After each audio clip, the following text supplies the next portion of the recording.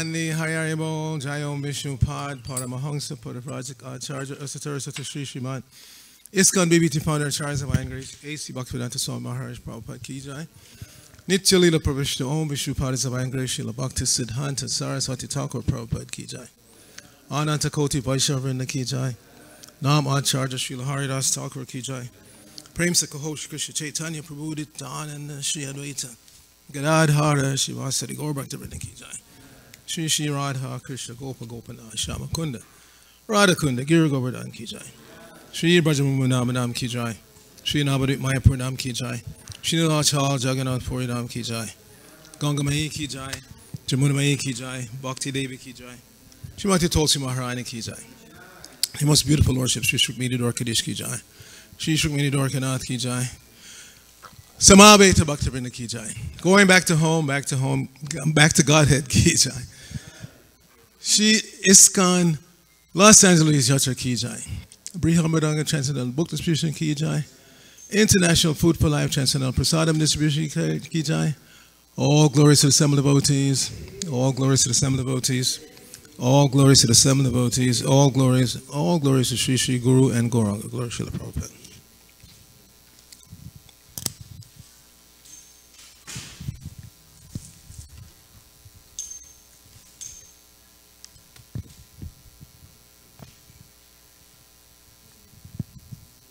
So, those of us who are proper disciples, we're getting on in years. So if any one of us freezes up on the Vyasasan, don't just sit there and think we're in ecstasy. Take us to the hospital. That happened actually in Tucson with our godbrother Urjaswati. He was giving class and he had a stroke. He was just sitting there and the devotees were thinking that he's in ecstasy, but he had a stroke. So I'm just putting you all on notice. We're all getting old, so if we freeze up on the Vyasasan, don't hesitate. Come and grab the body and take it to the hospital or the morgue. Om Namo Bhagavate Vasudevaya.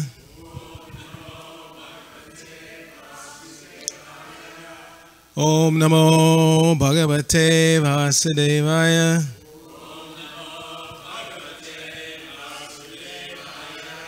Om Namo Bhagavate Vasudevaya.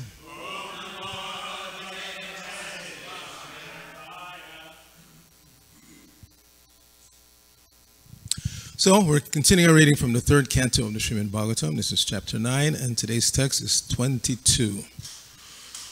Soyang samasta jagatam surid eka atma sattvena yan mridayate bhagavan bhagena Tenaiva me trisham anusprishatat yataham sakshyami purvavad idam pranata priyoso soyang samasa jagatam surireka atma Sattvena yan mridayate bhagavan bhagena Tenaiva me drishavanus prishatad yataham Srakshyami purvavadidang pranato priyosau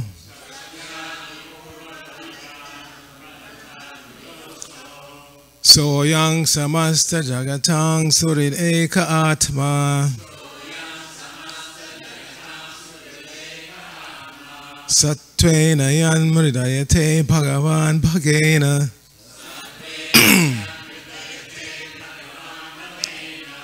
Tenaiva me drishamanus prishatat yataham Sakshyami purvavadidang pranata priyosau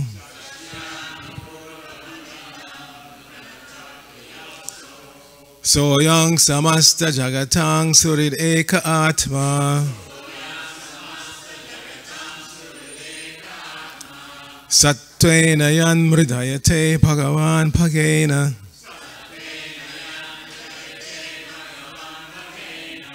Tenaiva me drishamanusprishatadyataham. Srakshyami purvavadidang pranata priyoso.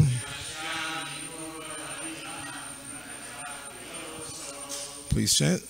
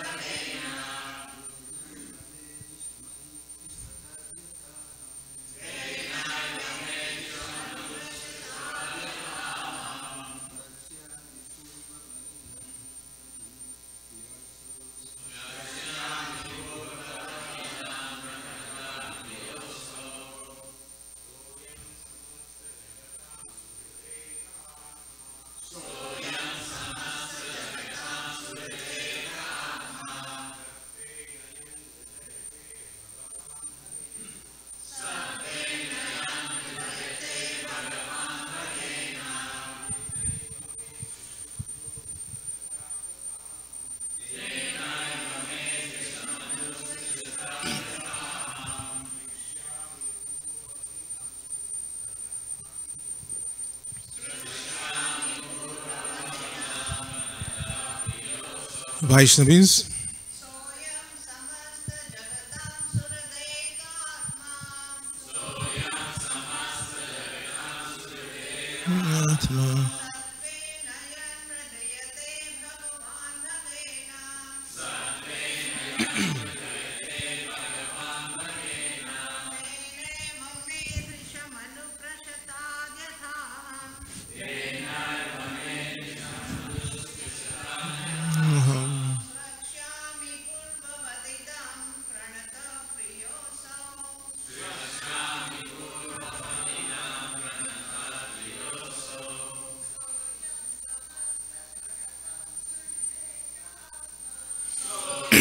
Samasta jagatang surireka atma Satvena dyan mridhayate bhagavan bhagena.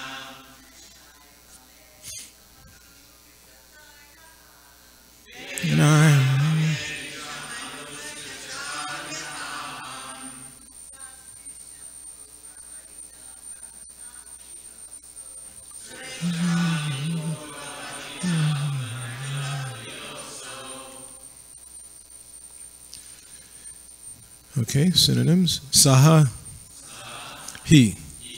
I am the Lord. Samasta jagatam, of all the universes. Suhrit ekaha, the one friend and philosopher. Atma, the supersoul. Satvena, by the mode of goodness. Yet one who Muridayate causes happiness. Bhagavan, the personality of Godhead. Bhagena, with 6 opulences. Tena, by him. Eva, certainly. Me, to me. Drisham, power of introspection. Anusprishatat, let him give. Yatha, as. Aham, I. Shakshyami, will be able to create. Purvavat, as before. Idam, this universe. Pranata, surrendered. Priyaha, dear. Also, he, the Lord. So, Srila Prabhupada's translation for this verse. Let the Supreme Lord be merciful towards me. He is the one friend and soul of all living entities in the world, and he maintains all for their ultimate happiness by his 6 transcendental opulences. May he be merciful towards me so that I, as before, may be empowered with the introspection to create. For I am also one of the surrendered souls who are dear to the Lord. Srila Prabhupada's purport. The Supreme Lord, Purushottama, or Sri Krishna, is a maintainer of all in both the transcendental and material worlds. He is the life and friend of all because there is eternally natural affection and love between the living entities and the Lord. He is the one friend and well-wisher for all, and he is one without a second. The Lord maintains all the living entities everywhere by his 6 transcendental opulences, for which he is known as Bhagavan, or the Supreme Personality of Godhead. Lord Brahma prayed for his mercy so that he might be able to create the universal affairs as he did before. Only by the Lord's causeless mercy could he create both material and spiritual personalities like Marichi and Narada, respectively. Brahma prayed to the Lord because he is very much dear to the surrendered soul. The surrendered soul knows nothing but the Lord, and therefore the Lord is very affectionate towards him. Srila Prabhupada Ki Jai. Nama Om Vishnu Padaya Krishna Prashtaya Bhutale Srimate Bhaktivedanta Swamini Tinamine Namaste Saraswate Deve Gauravani Pacharine Nirvishesha Shunyavadi Paschatya Deshatarine Om Agyana Timirandasya Gyananjana Shalakaya Chakshur Unmilitam Jaina Tasmai Shri Gurave Namaha Shri Chaitanya Manobhishtang Shtapitang Jaina Bhutale Swayam Rupa Kadamayam Dadati Swapadantikam Vandehang Shri Guru Shri Utapada Kamalam Shri Gurun Vaishavangsha Shri Rupam Sagajatam Sahagana Raganatan Batam Tang Sajivam Sadvaitam Savadutam Parijana Sahitam Krishna Chaitanya Devam Shri Radha Krishna Padan Sahagana Lalita Shri Vishakan Batangsha Hey Krishna Karuna Sindhu Dina Bando Jagatpate Gopesha Gopika Kanta Radha Kanta Namostate Tapta Kanchana Gaurangi Radhe Vrindavaneshwari Vishamanu Sute Devi Pranamami Haripriye Vancha Kalpatarubhyascha Kripa Sindhubhya Evacha Patitanang Pavanebhyo Vaishnavebhyo Namo Namaha Jai Shri Krishna Chaitanya Prabhu Nityananda Shri Advaita Gadadhara Shivasati Gaur Bhaktivinoda Hare Krishna Krishna Krishna Hare Hare Hare Rama Rama Rama Hare Hare. So obviously Lord Brahma is not telling Lord Vishnu anything that the Lord doesn't know. So why is he saying all these things? And we find the same in almost all prayers that are offered to the Lord, that the offerer of the prayer starts out by glorifying the Lord, telling him things about himself that he knows. Obviously, he knows everything. So why is that? For our edification, so that we can gradually understand that although the living entity is referred to as Purusha, we're not Purushottama. When you contract those two words, like in English, we have so many words that we contract. Do and not becomes don't. So similarly in Sanskrit, they contract words. Purusha and Uttama becomes Purushottama. So we are sometimes referred to as Purusha, which technically means the enjoyer. But we are not Purusha Uttama. And every time we try to enjoy in this world, we are reminded that the very thing that you try to enjoy can turn out to be detrimental to you. Not only not enjoyable, but actually detrimental. The example we like to use in early days is ice cream. You scream ice cream, we all scream for ice cream. Everybody loves ice cream, except for all the vegans nowadays. But anyway, back in those days, everybody related to ice cream. So we would say to somebody, would you like a scoop? Of course. Second scoop? Why not? Third scoop, but then you get to 4 and 5, and you can't. The very same thing you were enjoying a few minutes ago, if you keep eating it, it will make you sick. That's the nature of material so-called happiness and enjoyment. It's temporary, it doesn't last, and it can become detrimental to your existence. So we have to admit, we are not actually Purushas. We're trying to enjoy, but there is always some impediment to our enjoyment. And that applies to everybody in this material world. Just like yesterday's class we were hearing, Prabhupada was speaking on Kunti's prayers, and she was praying about how Krishna saved herself and the Pandavas from so many calamities. So Prabhupada pointed out that yes, even the pure devotees have to face calamities. That's the nature of this material world. The difference is because they are surrendered to Purushottama, they're saved always. They're taken care of by Krishna.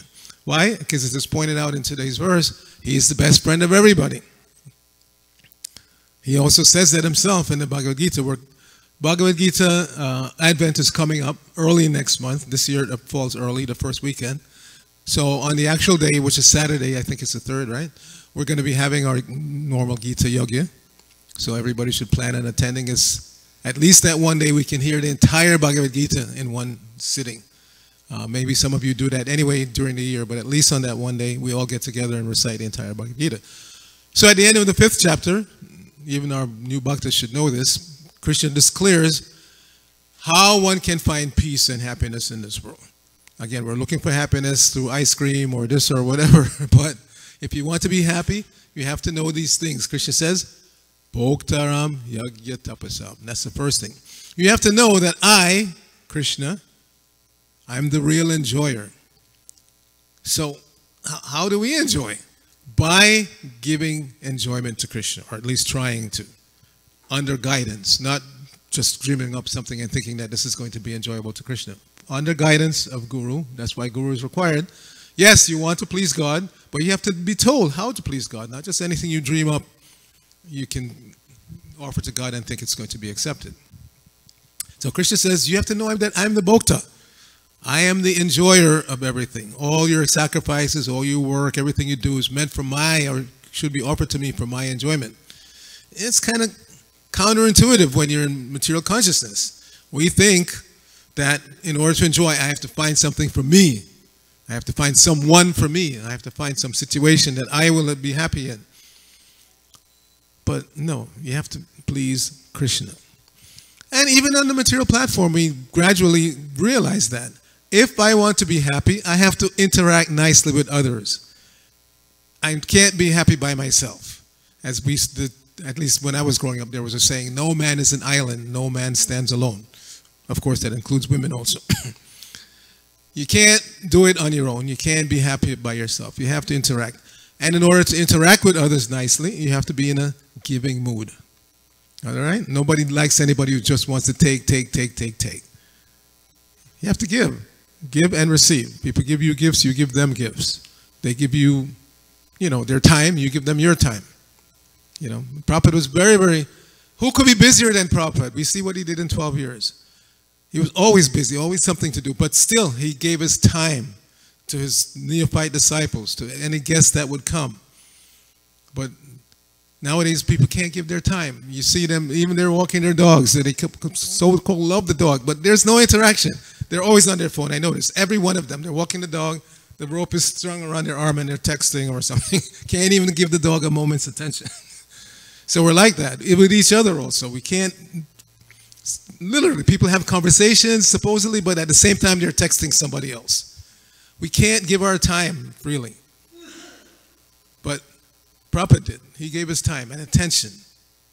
I was just recalling to some devotee yesterday how Prabhupada, when he was in Laguna Beach, there had been an incident where a bus driver, Karmi, somebody who didn't know anything about Krishna consciousness, he was driving a bus, stopped at a stop, and people got down, and somebody was in front of the bus he didn't notice, and he ran over the person. Person died. So he was distraught. He was upset, and it was, he couldn't, even though, he wasn't charged with any crime or anything. But finally he met a devotee, and through the devotee he was introduced to Prabhupada. And at that meeting with Prabhupada, he told Prabhupada the story about what happened with the bus. And Prabhupada thought about it, gave this man his time. Somebody, not really a big person or anybody important, but he gave the man his time, he listened to the story, and after listening, Prabhupada said, it's not your fault. And the guy felt such relief. When a pure devotee agrees with you and tells you it's not your fault, like a burden was lifted off his shoulders. So, time. So Krishna says, Bhoktaram Yogatapasam, Sarvaloka Maheshwaram. I own everything. If everybody just would let that sink in, the fever of material acquisition would just gradually die out. But no, we're thinking, so much do I have today, and it will increase in the future more and more. This is the demoniac mentality from the 16th chapter. So much is mine. You see, everything is mine. He is my enemy, and I have killed him, and all my other enemies will also be killed. Ishwaraham, aham bogi, siddhaham, balavan sukhi. Ishwara, I am the controller. Aham means I. Ishwaraham, aham bogi, I am the enjoyer. Although Krishna says, no, you're not the enjoyer. Give me enjoyment. Siddhaham, I am perfect. Don't you dare criticize me in any way. Don't even think about it, because siddhaham, I'm perfect. Balavan, I'm very powerful. And because of all that, sukhi, I'm happy.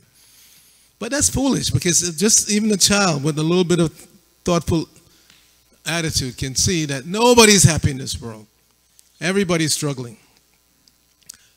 Everybody's struggling. From the wealthiest to the poorest, from the strongest to the weakest, everybody struggles in this world. But if you try to get out of this world, they will tell you, no, I'm very happy. Prabhupada mentioned that on many occasions. He says the parents, especially the father, has gone through life, has had so much misery in life, and family life, and business, and everywhere. But if the son says, you know what, Dad, I'm going to become a Hare Krishna. No. You have to follow my footsteps, get married, take over the business, etc. They want you to be miserable like they are. They don't have any other option. That's why. They don't see any other option. Yes, I had my rough spots, but if you do the same thing, get married, have children, have a business, you'll be happy. No, I can see that's not the case. In my case, that's how it was. I could see. My parents, God bless them, they never divorced, but they fought like anything. They got married real young, and they didn't really like each other after some time. But because in the culture in those days, you stay married no matter what. After all, you made that promise. Through happiness or distress and sickness and in health. So they stuck it out. They had 3 kids. But I could see from an early age, they were not happy. And father had a business, and, he would struggle with that. And the mother would say, stop, go get a job. You're not making any money in your business. She would force him to go get a job at a bank or something. So I could see there was no happiness in this family life. But of course, when I became a Hare Krishna, they were not happy. They came, Brigapati was there, came to Henry Street where I joined and tried to convince me to give it up. And the funny thing is, I had joined right after my 3rd year of college and had 1 more year to go, but I didn't want to go back. And then lo and behold, one day, the temple president, Gopijana Vallabha, he came to me and said, Bhakta Orville, I wasn't initiated yet. He said, I think you should go back and finish. You're studying engineering. Prabhupada is going to build so many temples. You could, he could use your skills.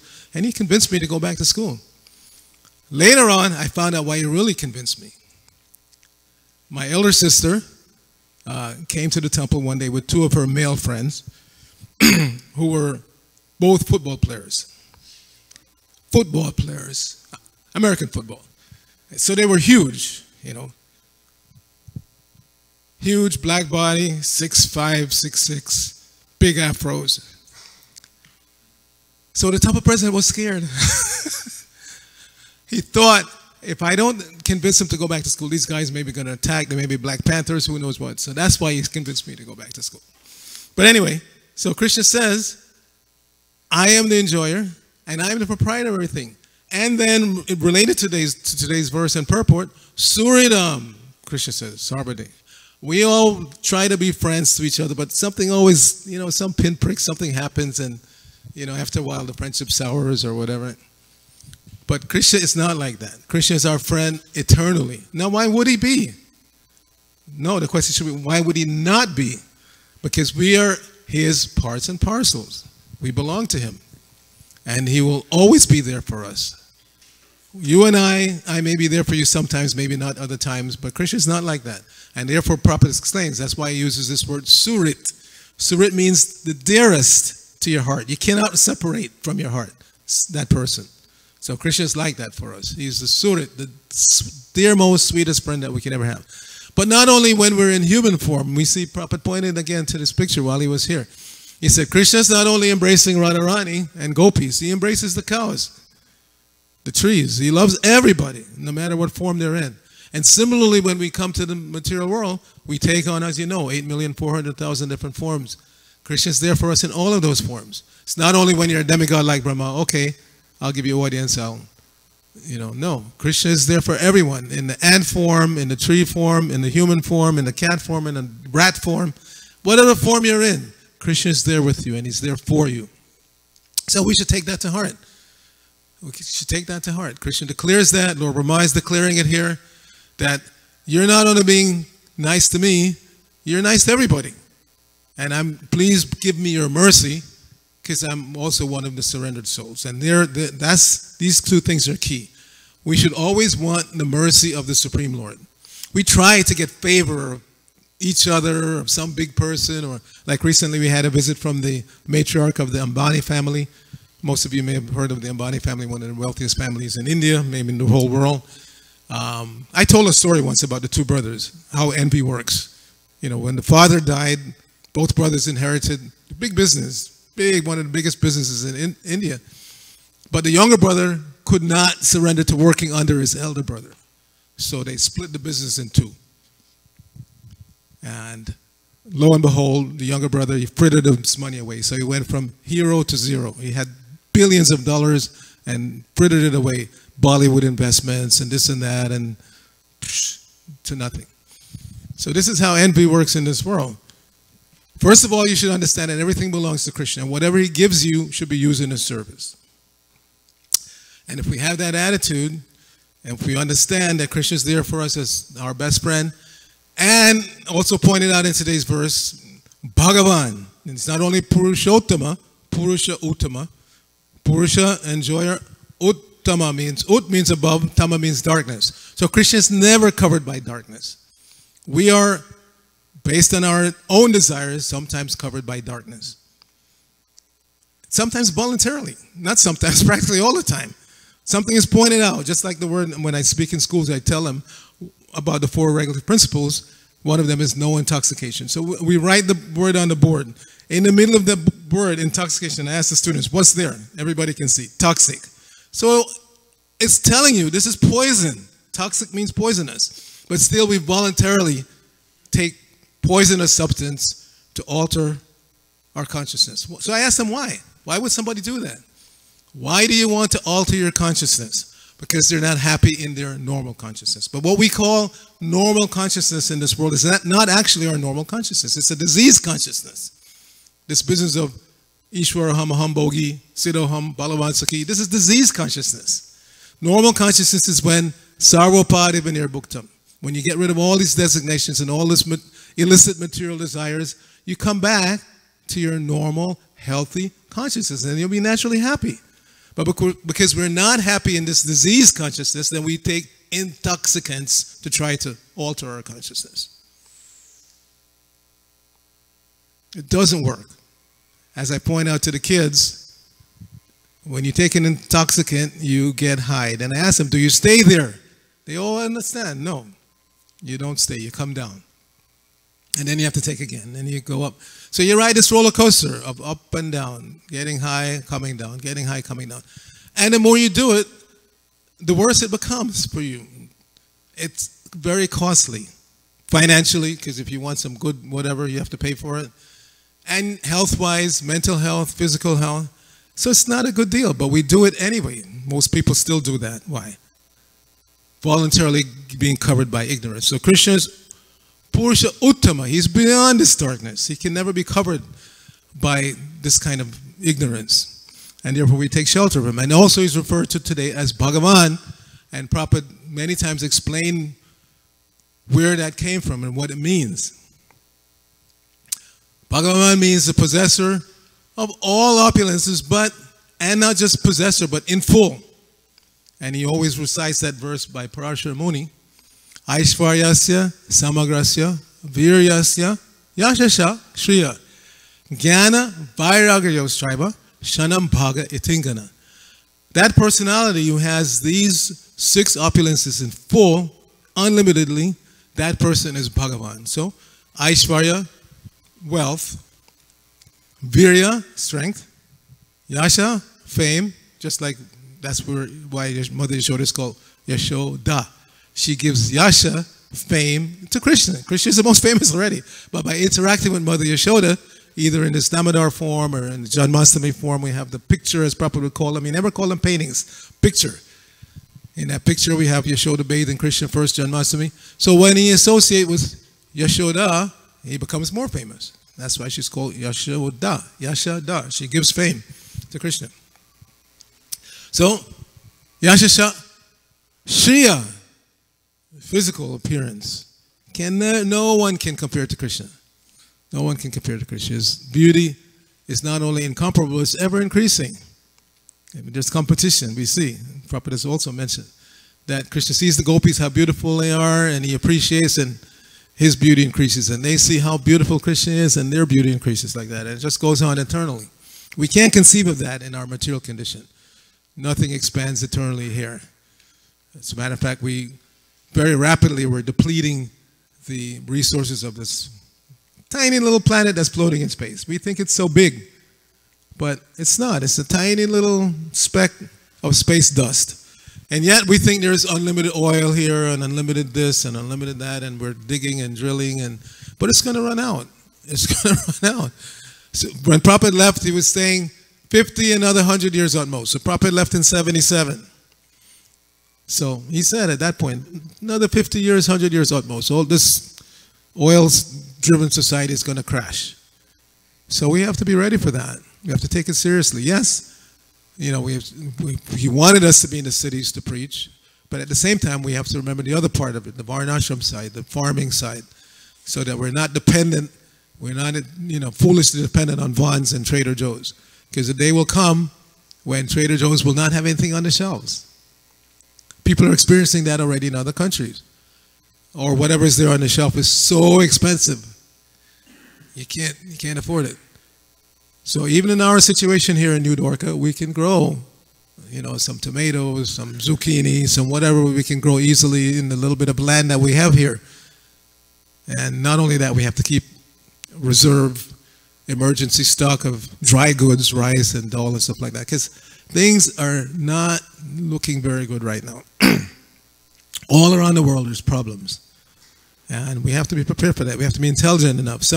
But by taking shelter of Purusha Uttama, Bhagavan Sri Krishna, then our future is bright. Because we're not trying to stay here and enjoy. Yes, we have to maintain this body as long as we're here, but we're not looking for ultimate enjoyment in material activities, in material existence. It doesn't make sense. Again, even a child can understand that. You tell them exactly what's going on.